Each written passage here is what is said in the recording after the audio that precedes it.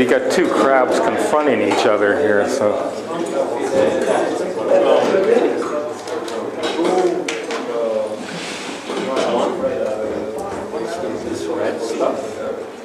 Oh, that's just light reflection from the camera.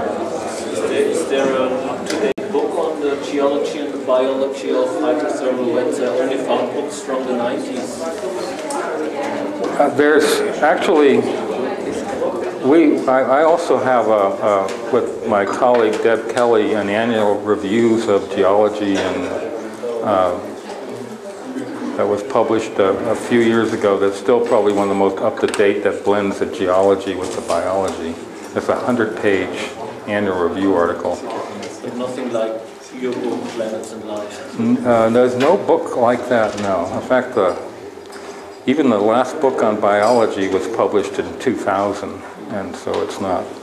There's no real synthesis. It's a kind of a complicated subject. But the annual review article probably is cited a lot for that. If you want, send me an email. I think I have it. I can send it to you.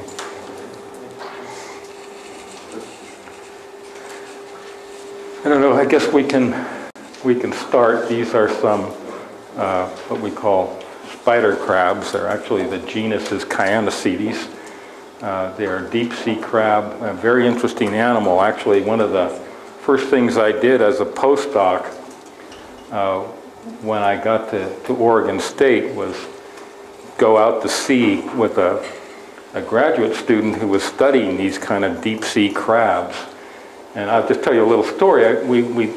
She was collecting lots of them, like, animal people do, so they can count them and size them and measure them.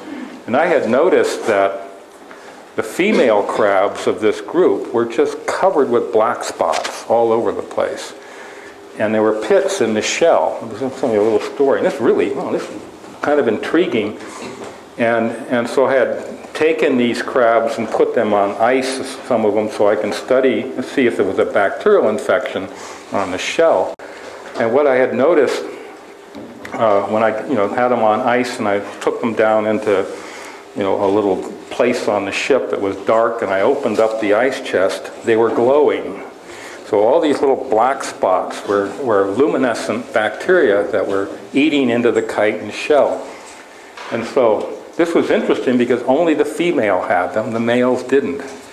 And this is deep and dark. There's no way to see anything, but these guys do have certain functional eyes.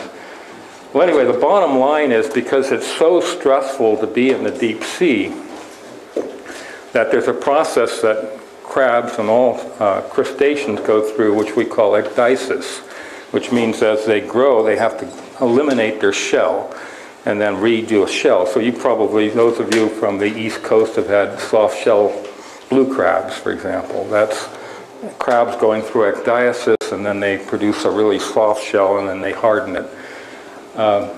The females, because they're spending so much energy in making eggs, that after they reach maturity, they don't go through ecdysis, so they keep their shell for almost their whole adult life, and so it has a greater chance of infection. So I wrote a paper on this, and my hypothesis was that the female that had the most glowing on it was the one that had the best chance of reproducing with the males, because they could actually find them. So it was so here's a case where you really have this really hot glowing female crab that just attracts all the females. And this has turned out to be potentially correct, even though it was very speculative at the time. So you just never know what you're going to run into. Anyway, this actually works this time. This is the hagfish again, and note the slime in the back. And there's one hagfish that's starting to completely incorporate itself into this slime. And so now the whole thing is just incorporated into a slime sac. And it does it that fast. And if you look at a hagfish, I hate hagfish. I pull them up, they're awful. You just look at them and they just, slime comes out. They hate you for, but they're about this big, and there's, 20 or 30 slime glands on either side. So it's capable of just serious slime production. You know who likes this stuff? I mean, exactly. They love this stuff. So that's a really good comment, because when Japan has JAMSTEC, which is the big deep sea program that they have, and they have their own submersibles. And it was in the mid-1990s that they formed JAMSTEC and had a dedication and invited a few of us scientists from around the world to come for the dedication. And they had this incredible banquet. I mean, like 30 courses and French wines. It was wonderful. But one of the courses was a bowl of slime, They put it in front of me. And I go, what's this? And my Japanese, oh, that's a real delicacy. Oh, this is wonderful stuff. And they were just eating it with tremendous gusto. And I tried it. It was just awful. So, my Japanese colleague took it and ate it. But then I found out it was hagfish slime. So, I don't know, there's probably protein in it, but it's pretty grim. I mean, you have to be real hardy to eat that. I come from an Italian background where you eat raw everything, but not slime. So what I'm going to try to accomplish today, even though I've wasted a few minutes already telling stories, which is one of my bad points, I think, is to talk about the Lost City biofilm really as a model for the last common universal ancestor. This is where I'm really going with the Lost City biofilm. And I'm really making this a much shorter presentation than I normally would do. This is the Lost City, and it's just, as I mentioned to you before, around these outer yellow edges, there's a lot of microorganisms that live in this temperature range. But when you get into this temperature and high pH range, there's only one kind of organism. It's a cocci. And before I get into this, I had mentioned biofilms. I wanted to say something about biofilms. And so probably the dominant lifestyle of microbes in most environments are living as these big concentrated communities of microbes. And the degradation of organic polymers, particularly in the absence of oxygen, invariably take place by biofilms. So bunches of organisms.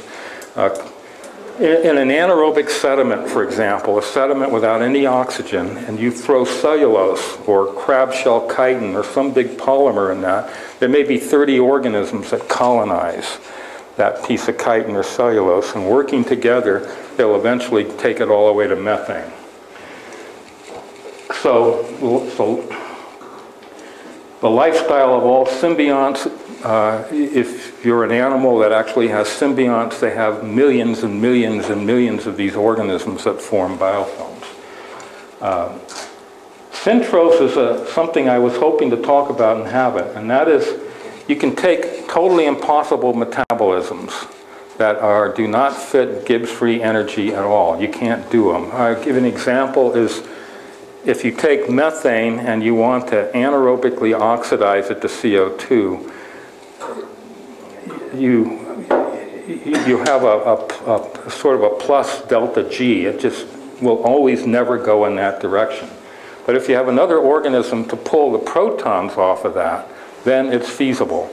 And so it requires two organisms to actually anaerobically degrade methane, for example. And there are lots of examples of that.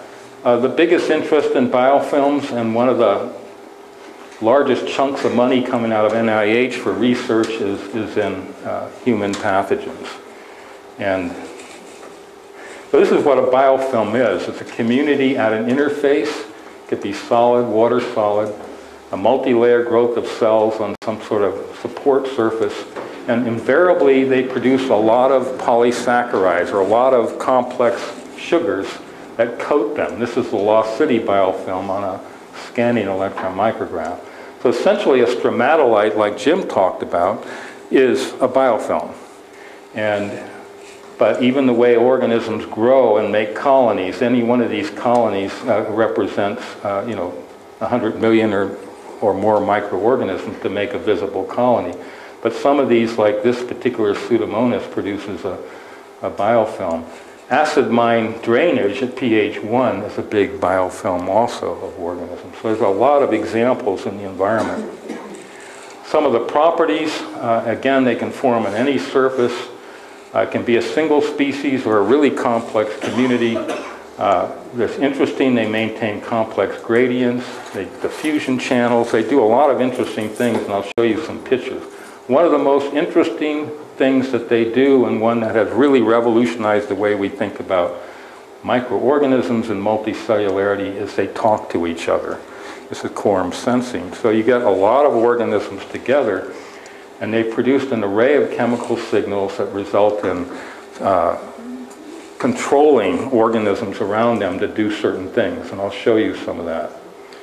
We also find out that when they form a biofilm, they have very much increased survivability. This is something that I've been talking a lot about with my colleagues on committees dealing with planetary protection, because I'm not so much interested in individual organisms. It's the biofilms that are extremely resistant to all the normal stresses that will actually kill a single organism, including growing and surviving at high temperatures. The other thing that we'll talk about is that in biofilms, there's a tremendous amount of sexual exchange that goes on in a biofilm. So you really increase, because you're in such close proximity to each other, that you really have a lot of that.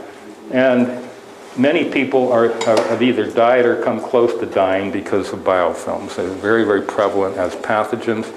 And because of the complex carbohydrate coating, they're resistant to antibiotics, for example. I personally almost died in 2007 from a biofilm. I wasn't going to let a microbe kill me, but it happened from I won't tell you the story, but it's very interesting, that experience. Led to our imagination. So this is biofilm formation. So microbes, generally for one reason or another, but sometimes starvation, or there's nothing available, or they're stressed, or that they think that you're going to try to kill them because they're going to try to hitchhike a ride into outer space. They're eventually going to go onto a surface, and when they go onto a surface, they form all this sugar matrix to cover them. And then, as a result of quorum sensing, they can come up with very complex structures. This allows fluid to circulate and disperse. And this is kind of a classical example of, and this is just one species. It can swim around, it lands, and then part of the matrix looks like this. These are the same cells, and then other cells are cells that can actually either swim away or come back. And in the process of growing, they make these really incredible mushroom-like structures. They are, in fact, microstromatolites, exactly like them. And you will see the layers and everything, except that they are in micrometer scales. So they're really amazing. And we're seeing this. This, again, is one of the newer areas in microbiology, and it's driven primarily by human pathogens. But it's gotten those of us in ecology very, very interested in them. This is a matrix type of composition. The cells are held together by this exopolysaccharide, it's called, which are sugars. And 70 to 90% of the organic matter in a biofilm is non-cellular, based on this particular material. And this is just some that are differentially stained so that you can see protein and lipids. And here you can see the green as DNA and RNA, the red is lipids, and all the blue is polysaccharides. So that's the dominant. And just to give you some idea of where we find them, for example, this is a vent animal, a scale worm, that has a huge biofilm of sulfur bacteria on it. So all that hair is sulfur bacteria. This is stromatolites again. And even in some bacterial colonies, you can see how complicated they can be. This is a single organism. And at the very tips of this growth is you can see kind of a circle. That's what is called a swarming group of microbes So at the very end are the organisms that are modal, and they move this colony in this sort of centric style. They're fascinating structures to see how it works. The tube worm, giant tube worm, I mentioned this trophosome, where this is a really interesting animal. It'd be fun if I talked about symbiosis to talk about it from its larval stage to here. But this is a huge biofilm with millions and millions of microbes in there that are oxidizing sulfide, and in the process I mentioned producing organic material. So biofilms are very prevalent. And I'm not sure how much I want to do this, but quorum sensing colonial microbes exploit these really elaborate systems of intracellular communication. And it takes the form of chemical signals, and signals will elicit a wide range of physiological changes. What I'm interested in this is that there's now over 30 chemical language that microbes already use. And I've been very interested in the degree to which a level of intelligence can actually happen within a community of microbes. Let's say if we have 4 or 5 billion years of evolution and we don't form a eukaryote, what can these guys do? They're fairly sophisticated. Right now, most of the work that we have looked at is involved in symbiosis, pathogenicity, the bioluminescence. I mean, I don't know how many of you know about bioluminescent animals, but most of the bioluminescence is caused by bacteria, and there are really interesting relationships between the bacteria and the host. A lot of interesting stories that one can talk about. But there's a lot of different things that go on, including bacteria and eukaryotic communications that go on. I just want to show you just some of the level of interesting compounds involved in language of the microbial world. So these are what we call homoserine lactone moieties. They're basically straight hydrocarbons. Some are branched, some are ring structure, but all of these are chemical signals in one group of bacteria. And another group of bacteria, they're really strange peptides. All these letters stand for a different amino acid. So you have this really 2 sets of very complex languages. And then recently, a universal language item came out. The very first, note this is a boron. This is the first organoboron compound ever found. And what it is a universal signaling. Rather than these, which are very specific to specific organisms and specific activity, this one can affect a great number. And one of my colleagues has found the gene for this in an archaea even. So it's, I'm just pointing out this is some of the bizarre stuff. And just simply the way this goes, when an organism forms a biofilm, it makes these signaling compounds, which signal the rest of the organism to make the polysaccharide. That's just a very simple one. So what it is that I really want to, I'm giving you this background because I'm going to try to, in my own head, build a lot around biofilms. So the possible importance of biofilms in the origin of life and early evolution, this is the hypothesis, that the last universal common ancestor was a biofilm. And why do I say that? Because I think the first living entity was some sort of pre-cell that didn't have enough information to actually grow on its own. So there was this sort of obligate mutualism. They were dependent on each other and very likely used hydrogen as the energy source. This is not a new idea about pre-cells. I actually said it in my Origin of Life paper in 1985. So this is something that I was a postdoc thinking about. The earliest metabolic networks developed in what I call an organo or biochemical film, more like eventually a ribofilm.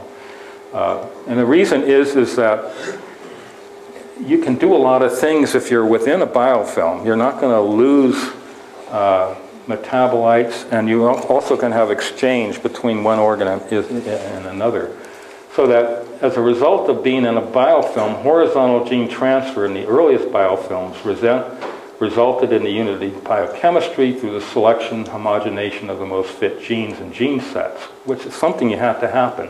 But more importantly, in order to get a cell, increasing the size of the genome so that a single organism has enough genetic information to actually go off on its own. I mean, think about it. It's not trivial. I'll give you an example of why this is not trivial. Bob Shapiro, I mentioned to you early in one of my early lectures, is a biochemist and very interested in the origin of life. Wrote his first book on the origin of life that came out in the 1980s. It's really a wonderful book. I can't remember the title of it. But one of the things he did was say, okay, let's take a genome of a microorganism and let's try to make it just randomly with the information that it has. And he tried to do that, and he came up with an E. coli genome taking about 10 to the 40th years to make. So you're not going to do this just, you know, one gene at a time or one fit gene at a time. It's not going to happen. What you want is a lot of experiments going on in a given region and then selection and some way to actually transfer genes that work into other organisms. And that's why we look at this horizontal gene transfer as being absolutely important for unity of biochemistry and for building the genome. And then we think that multicellularity and social behavior developed in the early biofilms. So this is why we're excited about studying these things. I think we have in my own head, I think we have some kind of a model to look at these early things. A paper came out in 2008 in PNAS in which Carl Woese, that I mentioned to you before, and a postdoc of Nigel Goldenfeld wrote a just purely theoretical paper, a modeling paper, and they found that horizontal gene transfer among cells within a biofilm can introduce and stabilize gene diversity. And we've since then actually showed that, so from models to actually experiments. So is the Lost City biofilm a possible model for testing the hypotheses that I just ran into? Now it's time. So going back to the biofilm, again, the two different groups, what we found, again, in summary, is a single species. It belongs to a group of methane metabolizing organisms called the methanosarcinales. The methanosarcinales is unlike most of the other methanogens because it can not only produce methane, it has the ability under some of the strains to oxidize methane when coupled with a sulfate-reducing microorganism. So the very first anaerobic methane oxidizers that were ever found were found in somewhere in the early 2000s, and that was the methanosarcinales.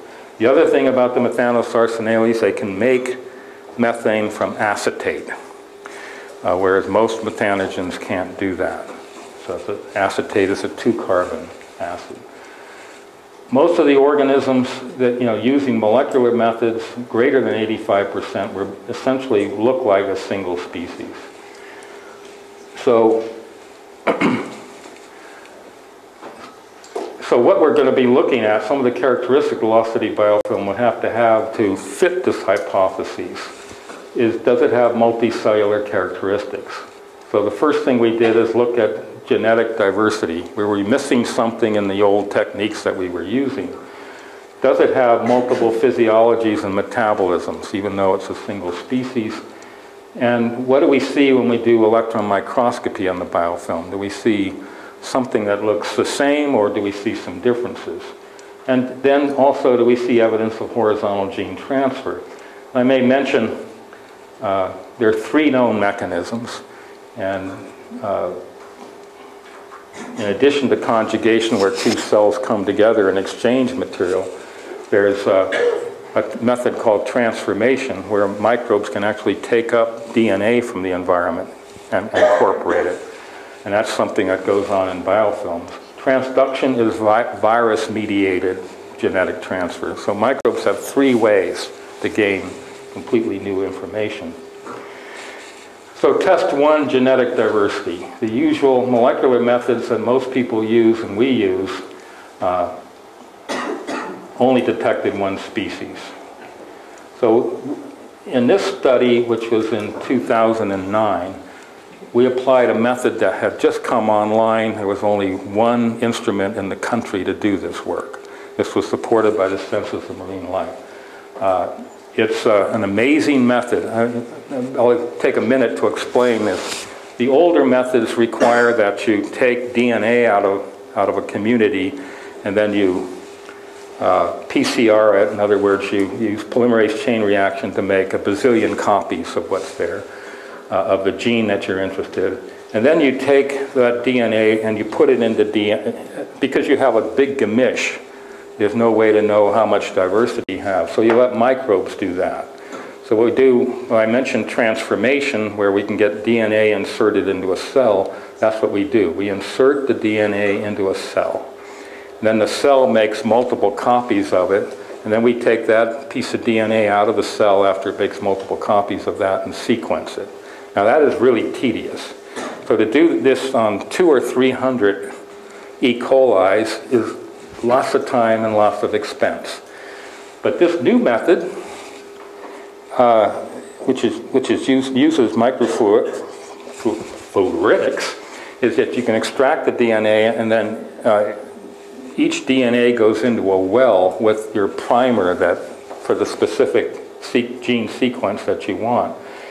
And typically you can have between 100,000 and 1 million of these little wells going on. So you've just now orders of magnitude more sequencing. And since you are using this microfluidics, I don't know why I can't say that, fluidics, using a fluorescent type dye on the nucleotide bases that get incorporated, you get direct reads of the sequence from up to 1 million of these. So suddenly you have all this data that you have to deal with.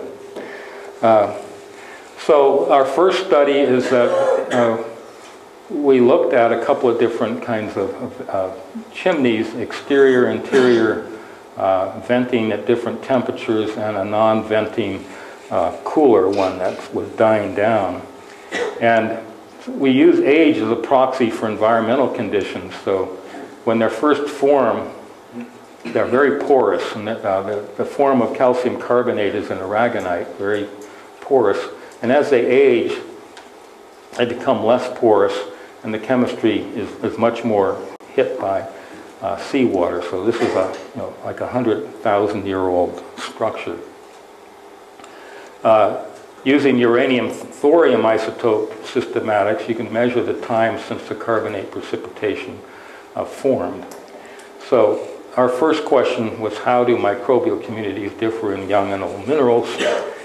And this is what we did. We got a sample that was 40 years old, 100 years old, 30 years old, and 1,200 years old. And we applied this new next generation 454 sequencing of the 16S ribosomal RNA. We were very excited about this. It was the first time event samples ever been done with this kind of method. It's obviously culture-independent analysis.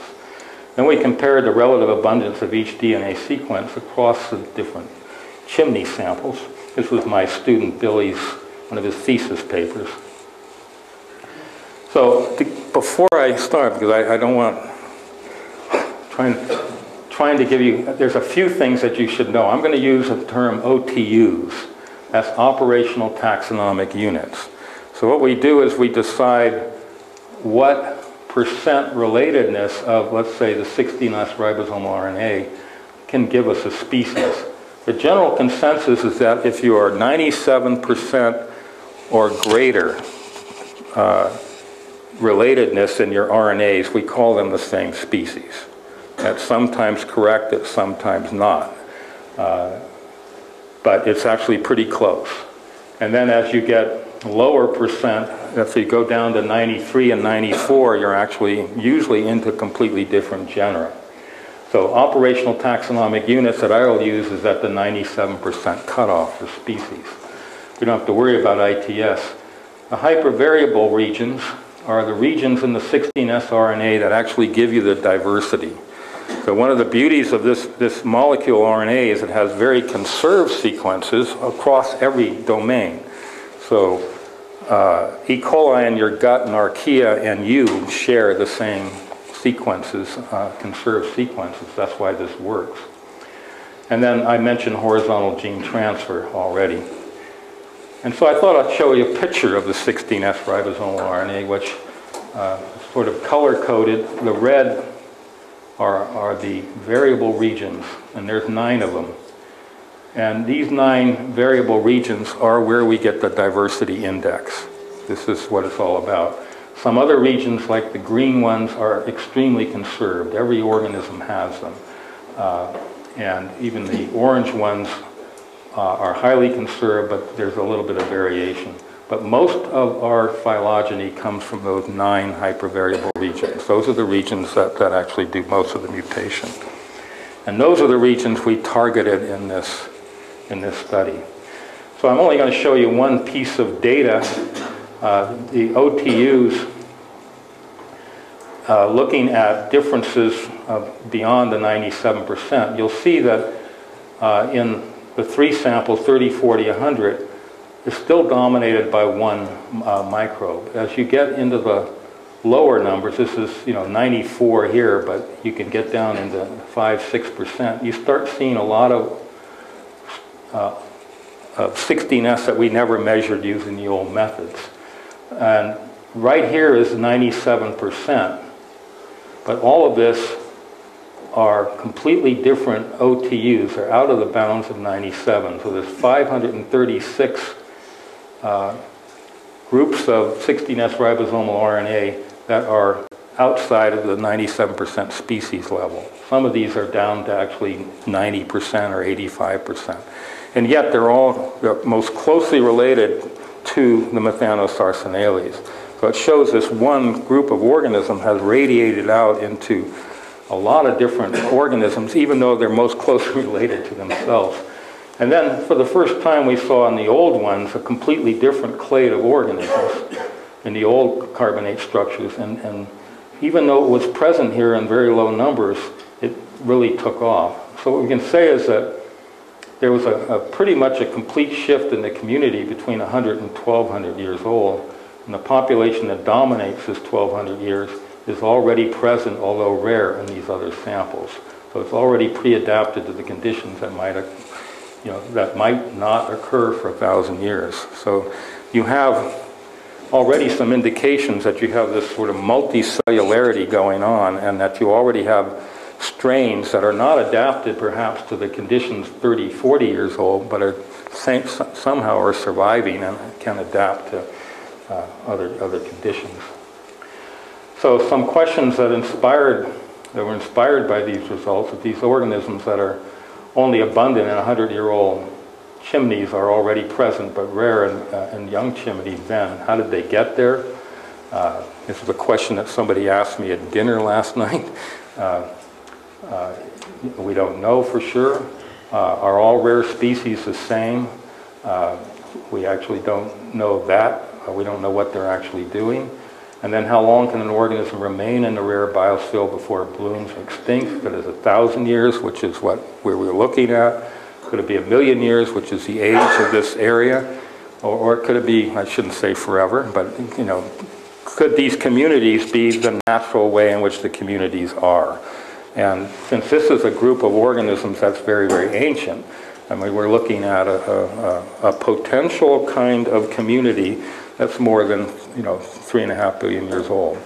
And so I'm trying to see what it actually tells us. So anyway, does this diversity that we see in the genes translate into anything that these organisms can do? This is known as a physiological diversity. And so what we did was take a look at this organism. We were very interested to know what it does.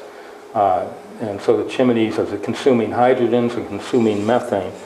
So on the last cruise that we had, we took samples and we put them in a microcosm, incubated anaerobically on shipboard, and up to as highest temperatures we can get and high pH for 4 to 8 days, and added C13 bicarbonate and C13 methane.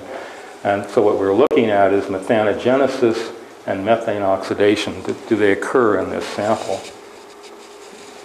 And in fact, methane production occurs, and is particularly very stimulated if you add hydrogen in comparison to no hydrogen.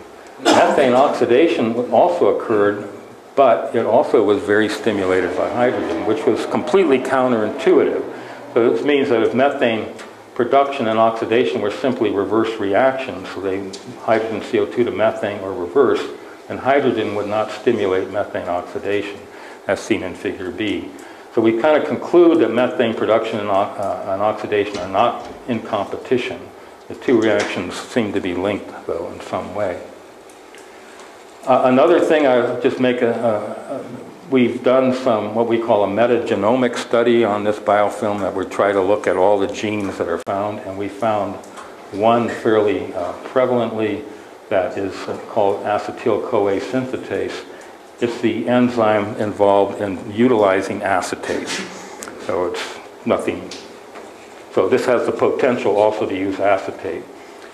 So the conclusions regarding the loss-city methane cycle is an actively venting chimney biological contribution to methane signal in end-member fluid is small. So what we do in measuring methane coming out of this, we don't see a signal for methane production by organisms. It's drowned out by too much methane in the environment.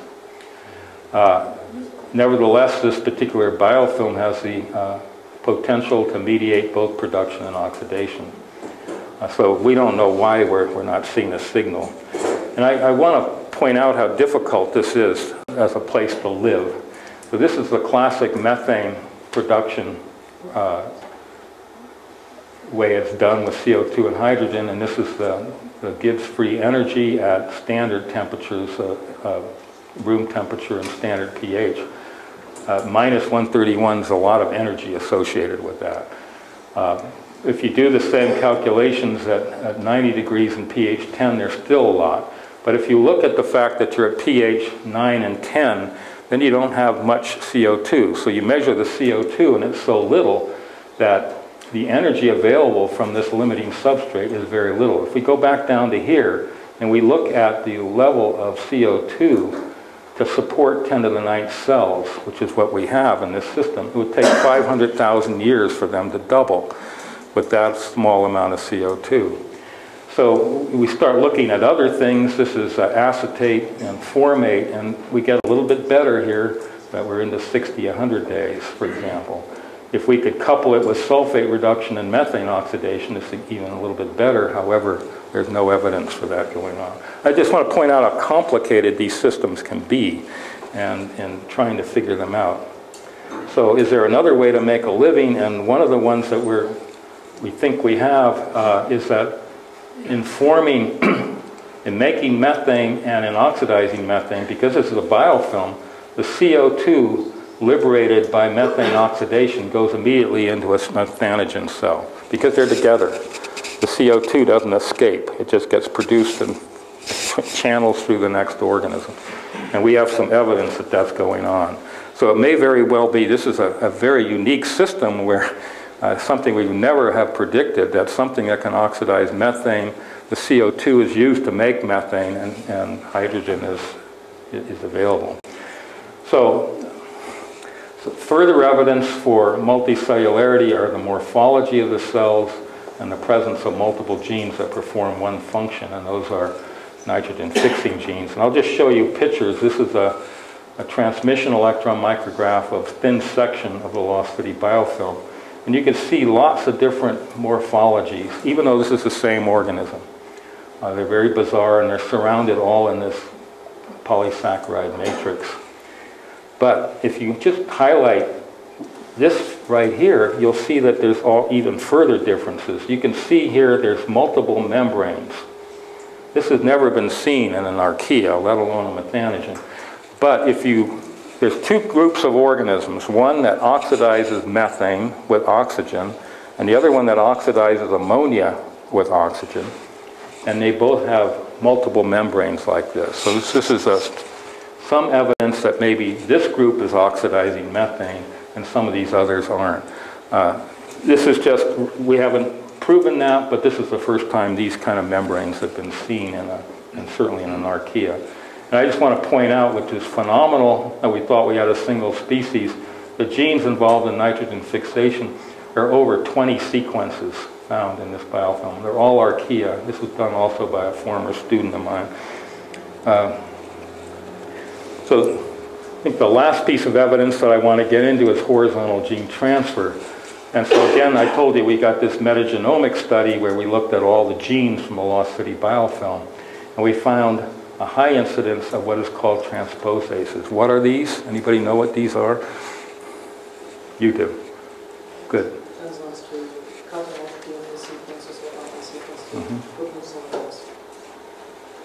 So I'll point out, these are enzymes that bind to the ends of a transposon, which are DNA that can jump around in other positions on the genome. And they catalyze the movement of the transposon to another part of the genome by a cut and paste mechanism. Actually, Barbara McClintock got a Nobel Prize for finding out this jumping genes were going on in corn. So, I mean, this was a big finding at the time it happened. They can cause mutations and change the amount of DNA in the genome. The transposase sequences in the Lost City biofilm appear to be viral. So again, indicating that they may be really high incident. But how much is there? This is what really blew us away. This is every single metagenome that's been done on an environmental sample. The Lost City chimney with the really low diversity, 8% of all the reads, 8% of all the genes are transposases. The next best is in a sludge, which has bazillion different kinds of species. It's an order of magnitude less. So the Lost City chimney contains 10 times more of these transposases than any other metagenome, and they're primarily viral. So as kind of a summary, the archaea and the bacteria in the Lost City chimney shift between rare and dominant. They may be involved in both oxidation and methane and making it. And then lateral gene transfer has to be playing a fairly big role. And as I said, I don't want to underestimate the role. And the same species that dominated Lost City for more than 100,000 years. And this is a special ecosystem that could reveal much about hydrothermal vent ecology, microbial speciation, and especially new mechanisms for cooperative metabolism, multicellularity. The microbial species thing, Lost City is the best site so far to try to understand what is kind of the new findings of the last few years, and that is a majority of microorganisms in the ocean are rare. They exist at levels that we've never measured before. And that's why I can say with all confidence there's more than 1 billion species of microorganisms based on that 97% cutoff in OTUs, with 99.9% we know nothing about. Most are rare, and we don't know why they're rare, and we don't know what they're doing. The Lost City is the best example that maybe organisms live in communities and that over time changes, whether they be short time or long time, would favor a certain group of microorganisms. What has also come out of this is what I call genetic memory, which I think is really important. We're starting to build evidence that microbes, even left over from different periods in ocean history that had radical different changes in conditions than today, those genes are still preserved in organisms today. So if we know how to actually go after them, yeah. So I'm going to basically end by going back to this and say, as a Lost City biofilm, is there any relationship to LUCA, what I was talking about? Again, it does use hydrogen. We think that this sort of metabolic network that methanogens use is something that we want to study as an early form of metabolism. Horizontal gene transfer, I said, is necessary, and we see that in big time in this particular biofilm. We don't know what it's doing yet. That's something we have to go into. And whether or not the multicellularity we see actually has quorum sensing and other factors that I mentioned to you about that could have social behavior implications, we haven't tested yet. This is sort of a new model and lots of sort of new data. So I'll end with this, that the Lost City biofilm is a possible model for early life. Again, hydrogen production, low archaeal diversity, one dominant phylotype, multiple physiologies, differentiation into subpopulations, horizontal gene transfer, and rare species become dominant. So you already have a community already programmed for changing environmental conditions. And I think that's it.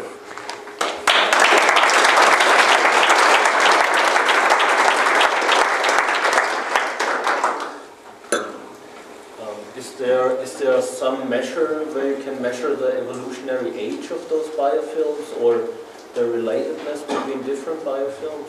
If we, what we can actually do, and we haven't done that yet, because even though we got the metagenome to hopefully to be able to take a number of genes and do what we call cogging them, that is compare them with other sequences of the same gene and follow them down to the early ancestors. And we haven't been able to do that yet, but where we have been able to do it is with the nitrogen fixing genes. I mentioned my student Mosme Metha, who her real big find, which was phenomenal. Nitrogen fixation up to her work had the highest temperature was 60 degrees. And most people working with nitrogen fixation, because many people have tried to find it, didn't think it would ever be 60 degrees. So Mosme found a vent methanogen, a methane producer, that fixed nitrogen at 92 degrees.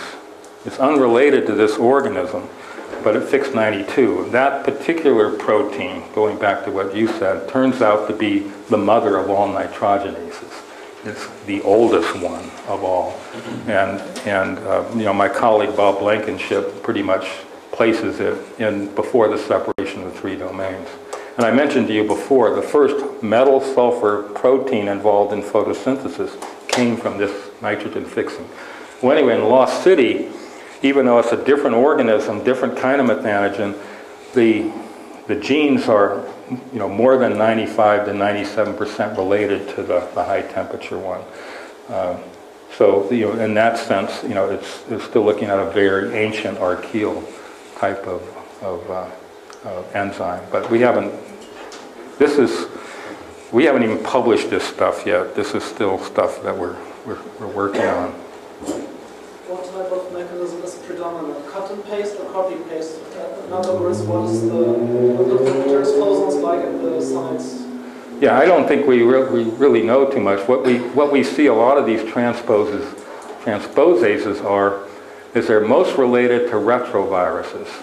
So they're most, if we go into retroviruses, which are like the AIDS virus and the RNA viruses that produce a lot of this stuff, the sequences on these transposases match up better with RNA retroviruses than with anything else. So I don't know what that means. Is that a remnant of the RNA world too? It's one of the things that we're very excited about. Are there a lot of RNA viruses associated with this, and what do they look like? And some of you know that your chromosome is mostly retroviral RNA. I mean, a human chromosome has really been blasted by RNA viruses. And in some cases, they just hang around. They're selfish genes, as they've been called. But in other cases, they've not been so selfish. The human uterus came from an RNA virus, the genes involved in that. It's kind of interesting.